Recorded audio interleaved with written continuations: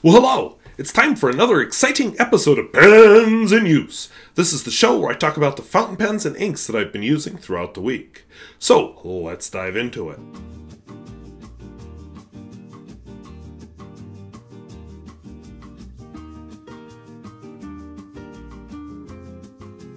If videos like this interest you, where I talk about fountain pens both new and old and at all price points, I would invite you to subscribe. And I almost called this Pens in Use Coronavirus Edition, but decided not to. I hear videos that use coronavirus in their title are being demonetized, so I'm going to be careful. But I do have some coronavirus and Science Olympiad news for you from North Dakota. So, let's take a look at the pens. And I probably had a call to action I was supposed to do, but I don't see one written on my Evernote page, so there it is. So, from left to right, we'll give you a close-up of these pens later. I have a Centropen 100820. I have a PenBBS 355. I have a Dolcevita Masterpiece.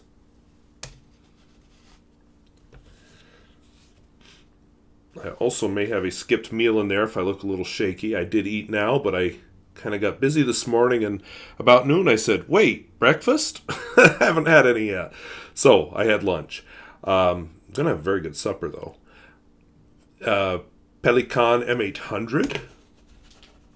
So I think I'm a little shaky because the lunch hasn't quite gotten to my body yet. Garant Silka from East Germany. Almost empty, I think. Geha 326 from West Germany. Kaweco V14S, also from West Germany. Kaweco 37G, also from West Germany. Platinum 3776 from Japan. By the way, this Pelikan is from Germany, not East or West. Platinum 3776 from Japan, which is in Japan. I don't remember what I was going to say there. Doggone it. Parker Vector. Just like the one that I had when my very first fountain pen, but it is not my very first fountain pen, so who knows what's happened to my very first fountain pen. It was lost during one of my moves here in North Dakota. And a Lamy 2000. Because I am back to using it as my daily writer pen. As always, I'll be recording this in my Bomo art journal. And I don't know if you can see it with the focus the way it is, but there is snow flying outside. Not a lot, but makes nice ground effect. And yeah, it's cold out there, so it's good to be indoors playing with pens, even if this is a little bit late. And I do apologize for my lateness. Last night, well, I was going to film it when I got home from school, but then we had exciting coronavirus news, and so then I kind of forgot about it in the process of everything else going on. So here I am today. My first pen is a Centropen 100820. And I know that it's actually March 14th now, but this is the March 13th edition. And as I write this, I think I've used this ink in this pen before. I'm going to have to search that out and find out, because now I'm curious. But just that experience of seeing this kind of milky brown appear on the paper up from this nib is striking a memory chord.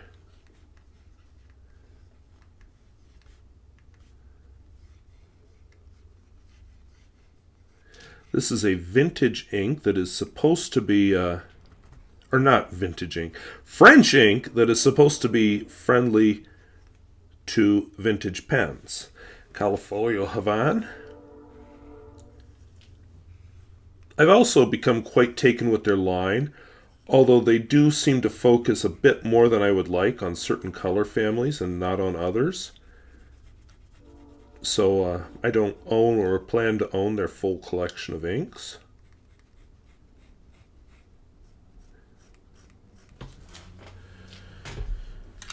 So this is a Czechoslovakian pen.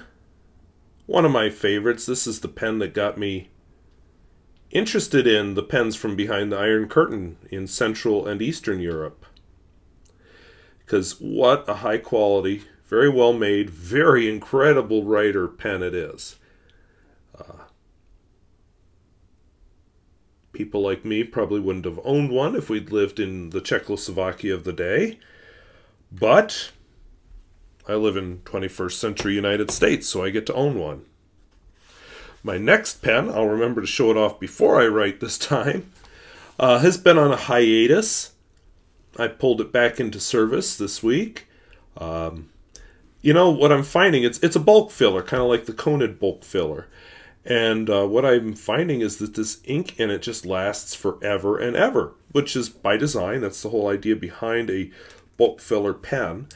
But you get bored with it. So it does seem to be holding a good seal. And I like this pen so much better with this Nemosine nib on it. It does happen to be a Nemosine re-entry nib. And I am sad that there will be no more Nemosine nibs.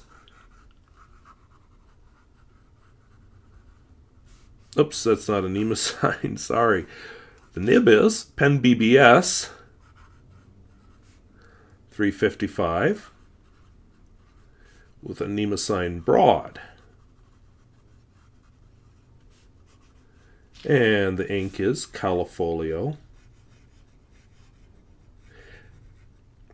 And just for giggles and snorts, I don't remember if I did this the last time this pen came out of hibernation, but I chose to not write with it until I started filming the video. And as you can see, it was marvelous. No problem keeping up. This is a very good, very high quality pen. I may not have particularly cared for the nib that it came with, but I like the pen a lot. And nibs can be changed, which I did. We have a Delta Dolcevita masterpiece. Delta is no more. I bought it mainly because I was curious about their fusion nib. I knew it was a gimmick, but I just really wanted to try one. What it is, it's a very good steel nib with a flimsy piece of gold glued onto it. And just a standard feed, nothing special about it.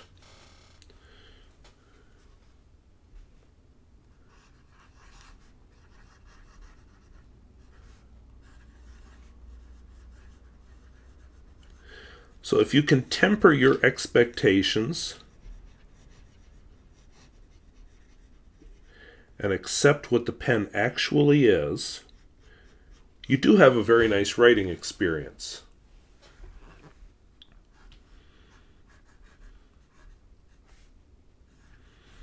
If you expect that piece of gold to actually add something to it, no, you're going to be disappointed. So my ink is KWZ Grapefruit, which is a very brightly happy colored ink. I enjoy it. Very summery, especially on such a gray day as today.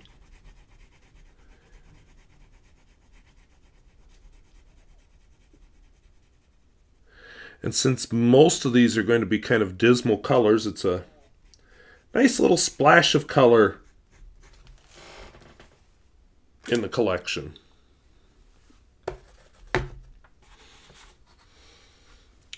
This next one is a Pelikan M800. This has been here for a few weeks in a row now.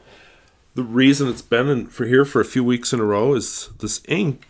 I mean, there's a lot of ink in this pen. This pen holds gallons and gallons of ink. Okay, that may be a slight exaggeration. So this is a Pelikan M800 broad. And the ink in it is Rohrer and Klingner.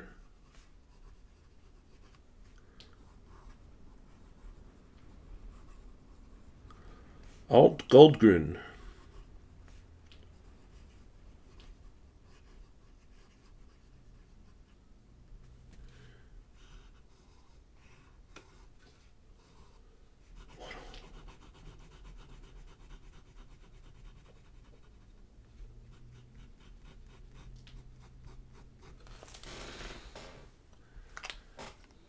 That's, I don't know if I want to call that a happy color, but that is a nice color. The Garant Silka, East German pen. Very, very nice pen. You know, smaller pen, but it is a very nice pen.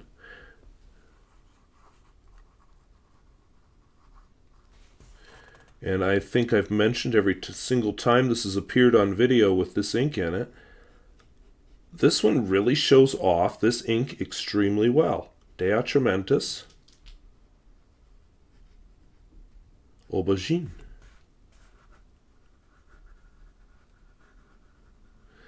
And thanks to my gardening, I discovered that I really like eggplants. Very versatile vegetable slash fruit that you can use. I don't know that they have much particular flavor by themselves, but they're just useful in so many different ways. And they're attractive. I mean, that's a vegetable you can grow in your front yard as a decorative, because it's just so, it's a very nice understated vegetable. Understated flower, just so elegant looking. This is a Geha 326. It was my first impression. I don't remember if it was this week or last week. I know, I don't even remember when I filmed it. All this kind of jumbles together after I film them, because I usually have been filming in batch.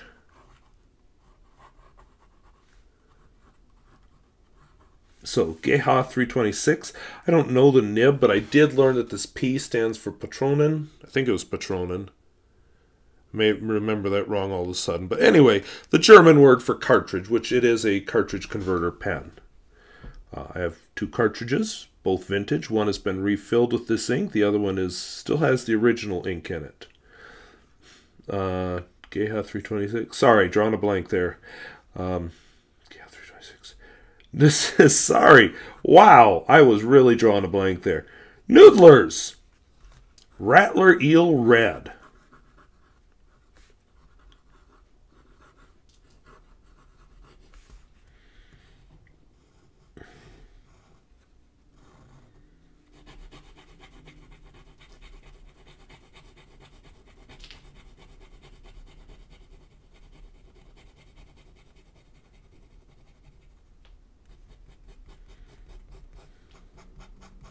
That may seem like an odd choice for an ink, but I'll tell you why I chose it.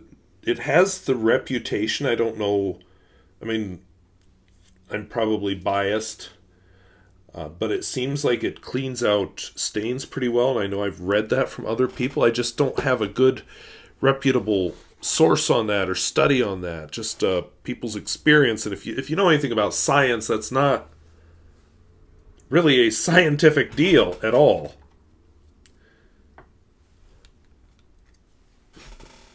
So, my next pen looks very similar, at least from the outside. This is a Kaweco V14S. Probably the pen that got me into vintage. This was one of the first two vintage pens I ever owned. And I found it just so attractive. It doesn't hurt that it writes well. Don't expect a lot of flex with this pen. This isn't that sort of pen. This is just a good daily writer type of pen. The ink in it is Pilot Blue Black.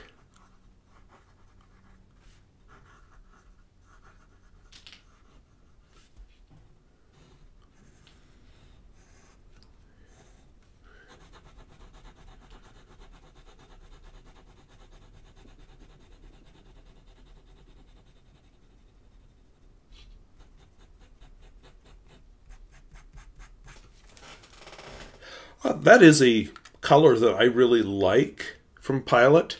It does sort of have a smell of dissection fluid, but it's just a very attractive shade of blue-black. So today I was writing before filming this, I was writing a pen pal letter, and in one of the pens I was writing with the Parker Quink Black. You haven't seen it yet. But then I switched to this pen and thought I was writing with the Parker Blue Black. Because I didn't look at my list, I just assumed. And then I moved on to start writing with a pen that I knew had Parker Washable Blue in it. Only that pen was empty. At that point is when I realized that, wait a second, that wasn't Parker Blue Black, it was Pilot Blue Black. So I decided to ink this pen up with Parker Blue Black. So yeah, you get to see Parker Blue Black next to Kaweco, or next to Pilot Blue Black. Part of me is tempted to ink up another pen with Rohrer Blue Black. We'll see if anybody goes empty or if I get bored with it. Oh, and I forgot the name of the pen. So we're going to do this out of order. Talking instead of writing. Kaweco 37/37G. It's one of those slim black pens that I like. I just realized that I didn't actually show it to you. I just dove into my ink story and started writing. But what I noticed right away in writing with this ink, just how much brighter it was than the Pilot Blue Black. So, very different interpretation on Blue Black. So that's why I'd kind of like to try it out, you know, compared to the Aurora. So if we get another pen empty here, maybe I will do that. And there's a couple contenders in the lineup this week. Like I mentioned, the Garant is almost empty. So slim black pen. You know, not everybody loves these. Sometimes I get mocked for my liking of slim black pens, but doggone. There's just something about them.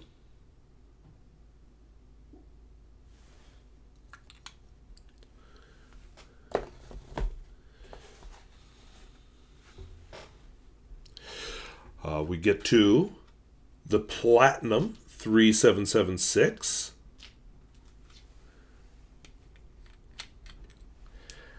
This pen has one of my favorite nibs from Platinum in it. It is the Platinum Soft Fine. I noticed that the only soft nibs they have are the fine and the medium. I suppose that's an economic thing, but I always, I think it'd be interesting to see a soft extra fine or maybe a soft broad.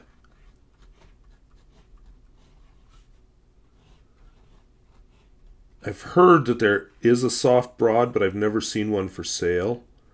So I don't know if that's actually true or not, or if maybe it was true at one time. This ink is a carbon black, which is a pigmented ink, which is a fancy way of saying it's a whole bunch of nanoparticles suspended in, well, water and some other junk. So this ink really just dries on top of the paper and becomes very waterproof. In fact, Pier Gustafson recently talked about it in a video of his own. And it's a nice ink for if you're into watercolor, because once it dries, it's relatively waterproof. It takes a little more maintenance in keeping it cleaned up in your pen. I've honestly had it in this pen for far too long. So, I got fixated on using it in this pen to clean out or to do these labels like you saw. I'm working on a new pen storage system, and these labels are perfect for it. And anyway, I just had it in my head. I want them all labeled in Pelikan, or I'm sorry, in Platinum Carbon Black. So that's what I've been doing. So that pen has had it in for far too long, so the cleaning may be interesting. But I think as long as I don't let it dry out in there, I should be okay. My very first pen, purchased when I was about 9 or 10 years old, I couldn't tell you exactly. It was fall of my 4th grade year. So that would have made me either 9 or 10. Because my birthday's in the fall. But anyway, Parker Vector. This is not the one that I purchased back then. I don't know what happened to my original. It disappeared in one of my moves here in North Dakota, and I never found it again. You know, there is that faint hope that someday I'll see it again, but so far that has not happened.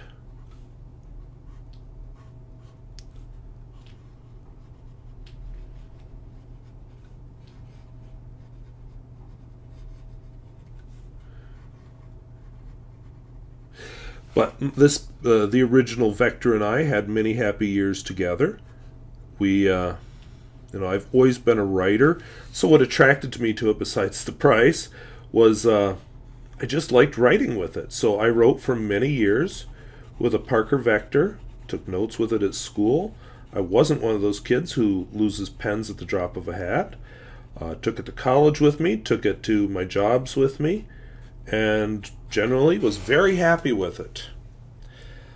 Then one of my moves here in North Dakota, I lost it. And then sometime while I've lived in this town, I just got interested in fountain pens more than just as a utilitarian writing instrument. And I did own two others. I had a Parker, what was it, a Parker Frontier and a Cross Century, I think. And I no longer own either of them. I gave them away. But anyway, I just got interested in getting a piston filler, and I wondered if I could afford one. And I found the Noodler's Nib Creeper, and somehow from there I got sucked into this whole hobby where instead of just, yep, that's the pen I use, it became also a real appreciation of the instrument and the variety the instrument comes in. Just an appreciation of all the finishes available and so on. So my last pen is what's usually my daily writer. It's what the Parker Vector once was for me. This is the Lamy 2000. Now, it's taken a break for a number of weeks here since Christmas. Mainly, I just wanted to try out other pens as daily writers. I also ended up changing up my black ink that I was using in them. I found that this pen feathers more on certain paper than others. It's a little more free-flowing with the ink, but the line here looks perfectly good, perfectly comparable to the Parker Quink here. Just darker. This is a darker ink that I use in it. And right now I've been using the Pelikan 4001 Brilliant Black. I do have a soft spot for Lamy Black. In fact, I did a video a number of years ago now about picking out my favorite black ink, and you know, the Lamy Black won. But I have such a big bottle of this stuff that I need to make a dent in it.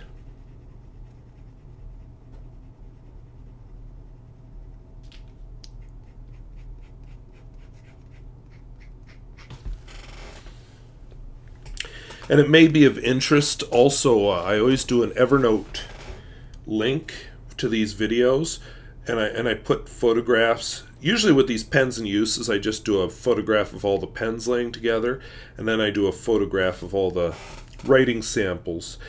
And but the nice thing with it, the phone, because I take the pictures on a cell phone, yeah, I'll admit it, does take very high quality pictures. And you can get a pretty good close look. So if you want to compare 3 different black inks and 2 different blue-black inks up here, side by side, go nuts. You can. That's what I provide the links for. I also do post these on Instagram. I forget. I shouldn't zoom while I'm talking. There we go. Wow. That took far enough. I usually forget during the week to post my review photos on Instagram. Sometimes I remember, but I more often forget. But I always remember to put my pens in use on Instagram. So, but the thing with Instagram is you can't zoom in and study the picture as closely there. This page is curling. I'm going to blame the fact that it got all wet right here with all that ink. So I laid down a fortune in ink.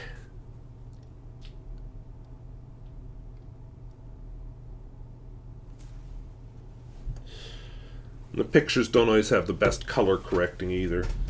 So those are the pens and inks that I've been using this week. As I filmed my pens in use last week, I mentioned that this week, which would have been on Thursday this week, the 12th, I would be taking my students to regional Science Olympiad competition. That did not go well this year. My students were not prepared. Just a general lack of urgency about preparing ahead of time and just too much last-minute work. And my blame would be in not getting after them. I need to figure out a way to have regular meetings with students. It's hard because it's an after-school thing, and it's optional, and it's science, but I need to find a way just to give them some accountability. This has worked in the past, but this year it did not, so I need to work on that. So we had some ribbons, so basically the students who'd done stuff ahead of time and actually done what you're supposed to do with Science Olympiad got ribbons. Who knew? So we're not going to state, but it turns out if there was a year we weren't going to state, this may be the year. Several other regions have already canceled their regional Science Olympiad. The National Science Olympiad has been canceled for this year. I suspect that the state one will be canceled. Right now, the state of North Dakota on Friday, Governor Doug Burgum declared a state of emergency. We've had one case of COVID-19 breakout in the state up in Ward County, which, Minot is the big city there. If you've ever heard of Minot, has an Air Force base, a couple nuclear bombs and stuff. But we've had one case so far. And to be fair, we are a rural state, and I joke that we're the least visited state in the nation. I don't know if that's 100% true or not, but we're definitely not a heavily visited state. So we don't get the people coming in from outside. We do get people that travel in and out, and that's how the virus gets brought in, of course. People always fear the other, but usually it's your own people. So I don't know the story behind the guy, because it was a guy, who brought it back, but several of the universities in the state have decided to close their campuses and do their classes remotely, which may be, I don't know, it may be a sign of things to come with education too. I don't know. Right now, the schools in the state will remain open. The K-12 schools, like the one where I teach, will remain open. South Dakota has shut theirs down, but ours will remain open for now. But the North Dakota State High School Athletic Association, or Activities Association, I guess, because it includes other things, has suspended all events. So there will be no practices. There will be no games. There will be no music festivals. There will be no speech meets. There will be no debate. There will be no nothing. So school is going to focus on academics, and that will be it for the foreseeable future. I guess I've always wanted to see American schools go in that direction, because I do think that they focus too much on other things, but I hate to see it happen this way. And I just can't help but think this week the state Class A basketball tournaments were going on. I guess girls and boys. I don't really follow Class A, so I don't know how they're structured. Class A is our big cities, our Fargos, our Bismarcks, our Minots. I think Williston, Dickinson, there's a few of them. And it's just done. They're not going to play it out and find out who wins. It's over. And that has got to be very hard on the kids when they make it to state. And done. Our state Class B boys basketball tournament will be next week, but it is now canceled. My school did not make it. We got, I forget, 3rd or 4th in our region, so we, only the winner goes. So we didn't make it to state. But again, there's all these kids. They'll never know. This, especially a lot of them are seniors. They've made it to state basketball, and now they'll never know how it would have turned out. They'll never get that experience. And I am not criticizing because I know exactly why we're doing it. This country has been slow to respond to COVID-19, but we don't want to end up in the situation that some other countries have gotten into with this virus. And hopefully now this country is making steps to catch up and solve the issues that we have so that it doesn't become a major pandemic in this country. I'm not an epidemiologist, I'm not a virologist, I'm not even a doctor, so if you want advice or information about COVID-19, don't listen to me. I'm going to try not to give any. Listen to experts, not the talking heads on TV, not the politicians, actual experts in the field. And what do they say? And yes, doctors know more usually than most of us about it, but most doctors don't specialize in that area. So again, the real experts. In fact, oh, it's over there. I don't feel like going to get it. I just finished reading a book called The Death of Expertise, and it was all about how people often ignore what the experts say. And I used a quote, I got in a little trouble for it here. I used a quote a few weeks ago in one of my reviews, Isaac Asimov, that Americans think my ignorance is just as good as your education. And, you know, it's true. We do tend to think that we're experts on things that we're not experts in. We don't know much about. That's why a lot of online resources have shut down comment sections on their articles, because the discussion and argument that's going on there isn't the reasoned, intelligent, evidence-based argument. It's the feelings and the ignorance. And, well, I read a book. You know, I remember sitting in a meeting with a school psychologist, and this is a guy with an actual doctoral degree. Psychologist, psychiatrist, I forget. Anyway, see, I'm ignorant too. But whatever he was, he has the doctoral degree. And a parent explaining to him that they had read 6 books on this topic, and how many books has he read? Like, hello! Yes, because you've read a couple books doesn't make you an expert. I love to read. Look behind me. Most of those I've read. There's bookshelf right to my right here that you can't see, covered with books that mostly I've read, a few I haven't. And 2 bookshelves over there, 2 more in my bedroom, and then the extra books that just can't fit on the shelves because I have too many books. I'm a heavy reader, but that doesn't make me an expert on anything.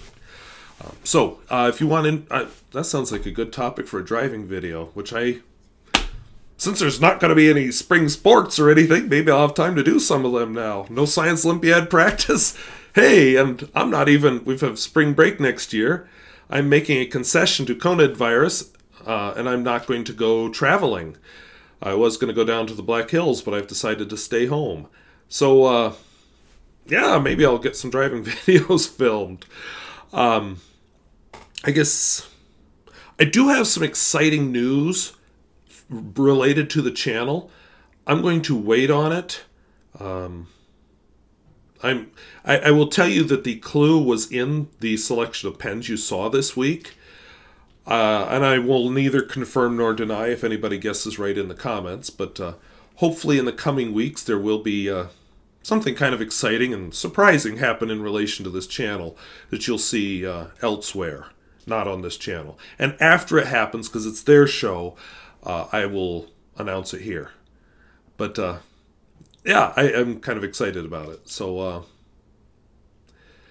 so far not quarantined at home, so I'll be teaching. But I can't help but think, if we end up closing the school for a while, which still could happen. I mean, all this closing and cancellation just developed rapidly. Thursday, you know, all we knew was that the National Science Olympiad was canceled, and what was it? Valley City had canceled their regional. So everything in North Dakota just kind of blew up since Thursday.